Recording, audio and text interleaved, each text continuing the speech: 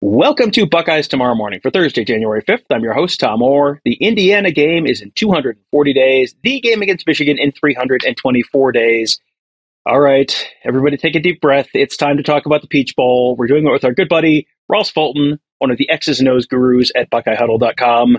There's been a lot of talk about that game, and we want to sort of elevate the discourse a little bit, have a little bit more of an informed conversation about what really happened, what you saw, what you maybe missaw during the game, and maybe what it all means moving forward. So, Ross, I guess let's start with Ohio State's offensive game plan, because I've seen some people talk about the fact that they really surprised Georgia with what they did. So was it like a really bespoke, different game plan this week for this game, or did they just out-execute Georgia? Did they just take advantage of some holes in Georgia's defense? How did they put up 41 points on a defense that hadn't given up anything close to 41 points this season? Yeah, well, I mean, I don't think they did surprise per se. I mean, nothing that they ran on Saturday, I haven't seen them run before. I just think that they had a good game plan that targeted the holes and what Georgia does. And, you know, we talked about a lot of that both in my article before, talking about what Ohio State should do, and both talked about with you as well. I mean, they really attacked the backside boundary, with a bunch of deep crossers that took advantage of the fact that Georgia wanted to play a lot of bracket or doubles on Marvin Harrison. And so, I mean, they kept running a bunch of their heavy play action, pull a lineman and run, either a deep comeback to Harrison on the boundary or a deep cross to Luke. I mean, time and time again, they took advantage of, they picked up some of what Alabama did against Georgia. Like they a couple of times faked, countered one way and they did a quick toss to the boundary. They found ways to out leverage Georgia's defense. So again, not anything new per se, but just picking the right package of plays within Ohio State's offense that was successful until, they were down so many guys that it sort of were a shell of themselves. Yeah, they were down their top, four running backs at one point, their top two wide receivers, their top tight end. At some point, next man up, even with next man up, eventually you do start running out of men at some point. So, it looked real good for 3 quarters until Marvin Harrison went out, and then a little less so. But even after Marvin Harrison ran out, I mean, people have been banging the drum for C.J. Stroud to run the ball more for basically 2 full seasons. And, there's obviously a lot that goes into that type of decision. You've got the injury risk and the potential reward you got to balance out, and maybe it doesn't make sense against most people. But, were the plays that he made with his legs, including that really big one to set up the potential game-winning field goal at the end of the game, was that an indication that they need to at least have the viable threat of a quarterback run be a part of their offense in 2023? They don't need to run the quarterback 18 times, but do you need to have that as sort of something that people are constantly being vigilant for, even if you're not running it? Is that something they need to plan? When you're figuring out your quarterback, is that something that needs to figure into that decision? Okay, so let's separate this out, right? So we have scrambling on called pass plays, and then we have designed runs or the read game. So on the former, again, as I talked about in my article before the game, Georgia likes, particularly in passing downs, to play cover 5 or cover 2 with man under. So you're covering all the men underneath with man, and then have 2 deep safeties. So that the downside of that coverage is everyone's back's turned. You have 2 deep safeties, so you have a lot of room for scrambling. And so I even said before the game, when Stroud sees that, he has to be willing to tuck and run in those situations, and he did it. They also had a great design against that with the Xavier Johnson route up the seam from the backfield against that coverage, and scored a touchdown on it. So again, going back to the previous question, they had really good plans, and I feel like a dead horse, but once you had to move Xavier Johnson to wide receiver and play Joy Royer at tight end and pass protection. So anyways, okay, so there's that. I mean, I always think a quarterback, if there's scrambling opportunities there, obviously that is important and effective. They also did use they obviously had the one designed run for Stroud that got called back for the, I think, questionable Mitch Rossi illegal procedure penalty. That was a nice design. It's too bad they couldn't have gone back to that on the 4th-and-1, or if they hadn't wasted it there, they could have used it on the 4th-and-1 after the fake punt that wasn't. They also used a couple of arc reads with Stroud. After watching Michigan, and they have a much more mobile quarterback, and I was screaming. I was saying, not screaming, but as I was posting on Twitter during the game for them, you have to involve McCarthy at some point as a runner, because that's like one of your most effective things. And if you're overplaying, so having the quarterback as a run threat in the read game always helps, because you have to account for it. That said, should Ohio State have going back? Like, should they have been running CJ Stroud against Toledo? Like, we saw what happened with the injuries. Like, if Stroud got hurt this year, that's basically the season. I mean, by the end, it was Stroud making plays in duct tape, essentially, outside of Ibuka. So, I think you have to pick your spots. I do think it's effective to have those plays and to show the threat of it so that a defense respects it. But I would be pretty conservative in terms of using them until you really need to. All right. And then before we switch off of the offense, I did want to get your thoughts on the idea that Ryan Day might be willing and ready to give up play calling. And, we haven't really heard exactly what that constitutes. Is that just game day play calling? Is that taking a step back from the whole game planning process? We haven't heard any real specifics, but there was the Kirk Herbstreit report. And, to me, the game day thing has felt like something that was probably overdue to happen. It's just, he's a very good game caller. He's a very good head coach. But asking someone to do both of those things at the same time has always felt like it's just a lot to put on one person at the same time. So, what did you think about the idea that he may now be thinking about giving that at least part of that responsibility up?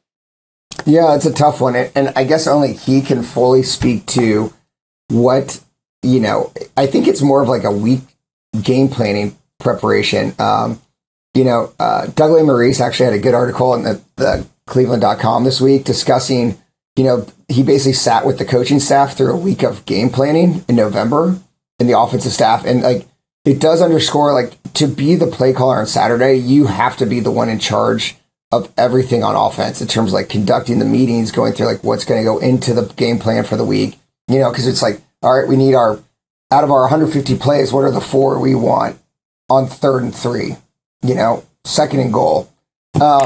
And so I don't think you could call plays on Saturday without taking the lead role in that. So I think that's really where it's more a question of is his best, could his time be spent elsewhere? Now, that said, if he gives up play calling, I don't doubt that he's still going to be 95% of what he has been doing in terms of being in those meetings. Obviously, he's going to have veto power. I do think that there's a question. I mean, he's a really good play caller. So it's if we're talking about some collaboration, presumably of Justin Fry and Brian Hartline, is that better than Ryan Day calling plays? I don't know. I think they also need to figure out somebody's going to have to go upstairs. At least, you can't just have Keenan Bailey up there. I think at least one of Hartline and Fry. I think it has to be Hartline. I don't like the offensive line coach not being on the field. Has to be upstairs. So I do think they have a bunch of these things to work out. But, if he does, I think that he will still have a heavy hand in the game planning and probably, veto authority, for lack of a better word, over the plays. So this year's team on defense gave up the highest yards per play average in program history against Michigan, and then did worse than that against Georgia in the yards per play measure. So the 2 worst yards per play in apparently program history that were the last 2 games. And, you can log onto Twitter and see anyone getting their job called for, at any given time for any reason whatsoever. But I saw a bunch of people who I don't necessarily consider nuts normally calling for Jim Knowles' head. And I mean, to me, that seems real early. You've got to, minimally give him one more year. When you look at the trend line at Oklahoma State, for example, where they went from 80th or something to 60th to 30th to 5th in his 4 years there. Those aren't the exact numbers, but it's close enough. Do you not have to give Jim Knowles another year? Are you not expecting significantly better things from Jim Knowles next year? I mean, they were significantly better this year. already compared to last year. I mean, I think you have to start with how far they've fallen, both scheme-wise, execution-wise. Is is Kirby Smart firing Will Muschamp tomorrow because they gave up 41 points to an Ohio State team that was down, as we said, their top 2 receivers, their top 4 tailbacks, their tight end. If you go look at the history of the college football playoffs, scores in the high 30s and 40s are pretty much the norm. So I think people need to check a little bit their expectations of what's possible on defense. I mean, yeah, Ohio State also in the last 2 games of the season played the 2 other playoff teams. So, how many times you'd have to go back and look how many times in the last 3 games of the season did they do that? So I do think they've improved a lot. It'd be crazy. You'd just be going back to square one if you got rid of Jim Knowles. Like, it's not even worth the discussion because he's a good coach. He has implemented a lot. I think there's a lot they need to do. I continue to think that he was running a fraction of some of the things you saw at Oklahoma State. And so I just have to chalk that up to, there's only so much you can do in year one. And, the personnel is what it is. I mean, they have some deficiencies in the back end. Most of the year, the focus was on the corners. And it turned out that, for instance, like Ronnie Hickman is a very good box safety. Once teams figured out or had the ability, some of it too, to exploit him as a deep middle of the field safety or deep cover 2 safety, they did so. I mean, people after the Michigan game wanted them to be less aggressive, and they were in fact less aggressive against Georgia. Like, they came out running a bunch of Tampa 2, and Stetson Bennett picked it apart. And so, ironically, they were probably best against Georgia when they were playing man coverage, and then Latham Ransom slipped. So, I think that people need to pump the brakes. There are things they need to improve. They need to be more diverse scheme-wise, and they need to be better in the back end. But I think they're on the right track. All right. So one thing that I feel like we need to have you explain to everyone. Let's all huddle up and let's. I saw lots of people comparing the play with Tommy Eichenberger coverage on Arian Smith to the Tough Borland Devontae Smith play. This was not a play where Tommy Eichenberg was in fact you just run man with him down the field. That was not actually what happened there. So can you explain what people were actually looking at when they didn't necessarily realize what they were looking at there? Yeah, again, as I just said, so Ohio State ran a bunch of Tampa 2, particularly early in the game, but they mixed it in. So Tampa 2, there's 1 of 2 ways they run it. But the way if you're standard, you have the Mike as what's called the pull runner. So he's going to carry any routes down the middle. And the reason that Tampa 2 is created, because if you think about it, in cover 2, you have 2 safeties on each hash. And so you're vulnerable down the middle between them. So you're mitigating that. But the point of what Eichenberg was doing is it's called carrying. So you see Georgia do that a bunch too. You carry the route vertically so that you're not just playing spot drop. We've talked about the problems with spot drop zone, but he's supposed to be carrying it to the back half safety. And again, as I just mentioned, like Ronnie Hickman got himself stuck in no man's land. He never gets enough depth. He sort of gets too caught up watching the play instead of doing what he's supposed to do as a zone defender. And so he had no one to carry it to. It was frankly an incredible play by Eichenberg to stay with him and to get him to the ground.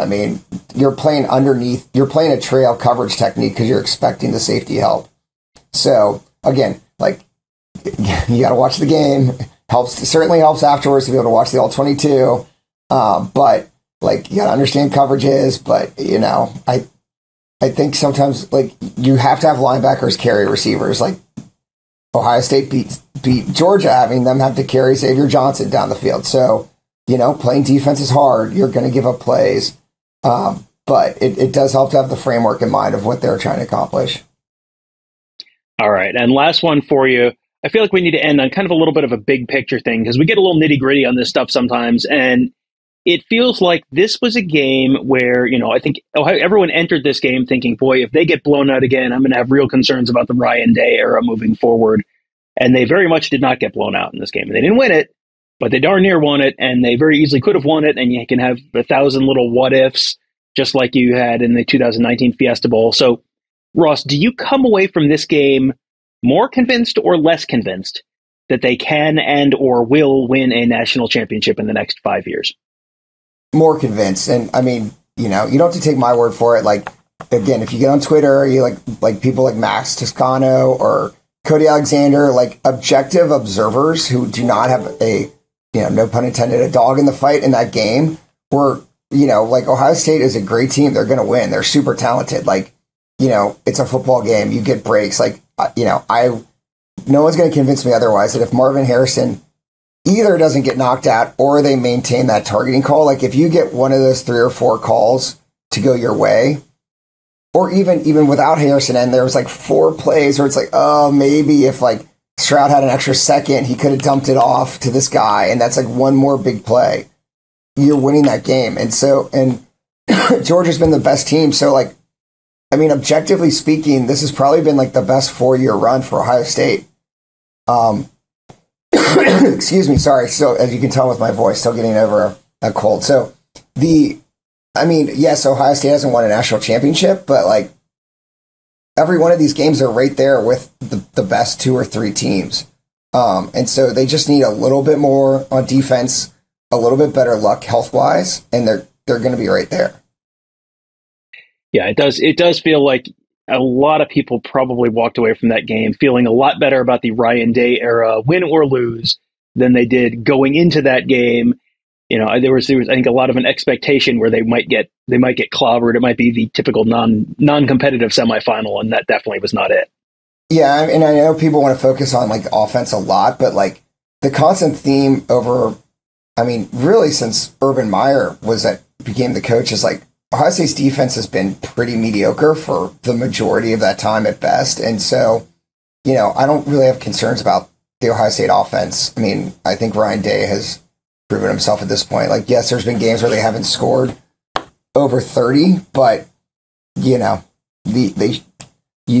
I think they are going to take away the combination of the Michigan game and the Georgia game. I think Ryan Day is going to take away the right lessons from that. And then, as I said, I think you do want the continuity on defense. Like you don't want to go back to the drawing board again. Yeah, you have seen that sometimes defensive coordinator changes are great, and sometimes defensive coordinator changes are very much not great. And Ryan Day has had some positive and some negative in that area. And Jim Knowles is, certainly at least on the too early to tell, but trending in the right direction, I would say, on that one. So, yes, that will be just one of the many things we'll have to talk about during this off season. And boy, I just was, as I was starting to put this show together, I was like, oh, I'll have to ask Ross about that. I'll have to ask Ross about that. I was like, all right, well, we're not going to do 72 minutes. So I guess we're going to have Ross on again to talk about some other stuff in the coming weeks. There's a lot to talk about as as Ohio State starts to rebuild its roster, potentially some shuffling on the coaching staff as well to come in the coming weeks. So a lot of stuff to talk about, a lot of stuff to watch, and a great place to do all of that is at BuckeyeHuddle.com. Ross has been very active on our message board the last few days, answering questions about the game and telling people, here's what that was, and when you're looking at this, here's what you're actually seeing. Really, really good place to get smarter about football. Talking to Ross and Devin and David and Justin, all of our X's and O's gurus, they are all at BuckeyeHuddle.com on the Huddle board. Sign up today to become a member, become a smarter football fan as well. And you can also find all of our great stuff on YouTube at youtube.com/BuckeyeHuddle. We do some shows there. Plenty more on the Huddle board on the at BuckeyeHuddle.com, so you can get even more on the site. But also check us out at youtube.com/BuckeyeHuddle. That will do it for today. Thank you guys all for joining us. Have a great day. We'll talk to you tomorrow.